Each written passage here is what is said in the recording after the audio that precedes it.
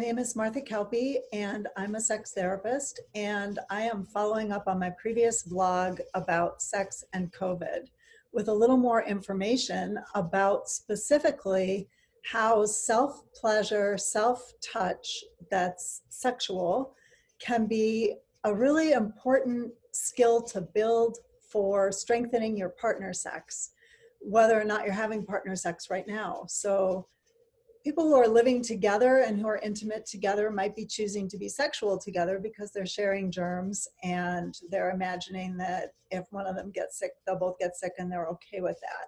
But there are lots of people who are in separate households or socially distanced from partners for one reason or another. And those are the people that I am talking about today. So if that describes you, take heart.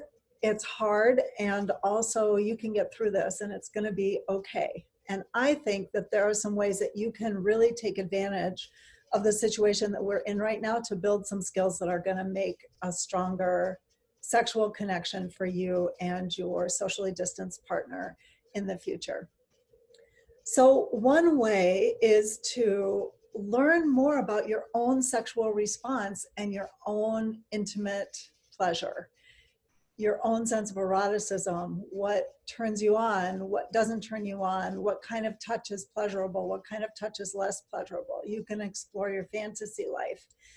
And as you do that, you might be thinking, well, this is going to be driving me further apart from my partner, and I don't want to be doing that. But what I want to do is suggest that that doesn't have to be the case. We have this idea culturally that sexual touch should be from one person to another person, that other person to you. And I don't agree. I think one of the absolutely best sexual skills that you can possibly have in terms of having great sex for your whole lifetime is the ability to touch yourself for pleasure when your partner is with you, and for you to find it to be erotic to watch your partner do the same. Why do I think that's important? I think it's important because there are plenty of times when one person is just not up for the full menu, whatever it is that that means for you. And when that happens, I don't want you to have to just shut the door entirely to any kind of intimate contact. So that's one situation where self-touch can just be amazing. If you don't have to feel responsible for giving your partner an orgasm, your partner can instead take control of their own pleasure and their own orgasm, then that really frees you up and them up. It reduces anxiety, and it also means that, either one of you could have an orgasm if you want to. And if you don't, that's okay. You can decide not to, but it doesn't have to be somebody else's responsibility to give you your orgasm. I can't even tell you how much anxiety that frees up for most people. Just tons of psychic energy suddenly free for you to use for other things that are more important. So while there isn't a lot of great stuff going on right now in our culture with COVID, not just our culture, like every culture right now, one amazing positive aspect is it gives you an opportunity to get more comfortable with self-pleasure, and for you and your partner or partners to get more comfortable with the idea of self-touch being part of your partner's sex.